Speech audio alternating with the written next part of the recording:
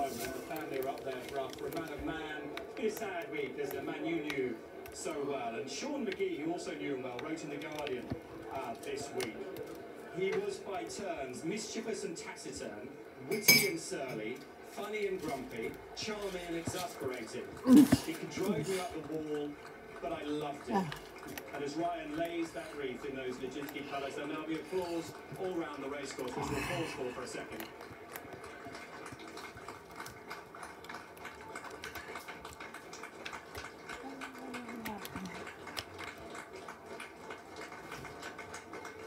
And Gruff, does that quote sum up Lester Piggott? Yes, I think, and Steve and Jason said it very well about him, but more than anything else, what made him extra special, there was a sort of wildness about him. I remember one day, for reasons I won't bother you about, I was going to drive him from where he was riding in Dieppe to Ostend, Belgium. We were right there too. And I'd hired an enormous Chevrolet.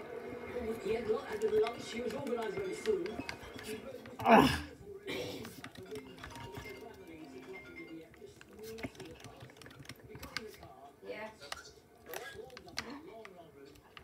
Yeah?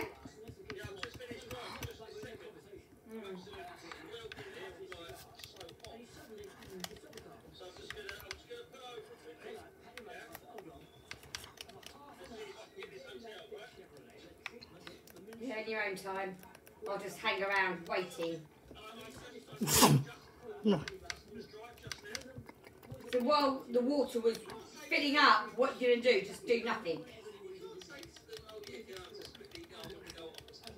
Well, they're just going to stand there watching you fill it up, are they?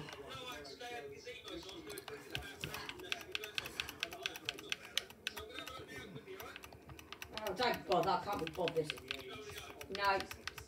You can't be bothered, so I can't be bothered. And you can make your own contribution today, your memories of Leicester. Get in touch with us. Facebook, Twitter, just use the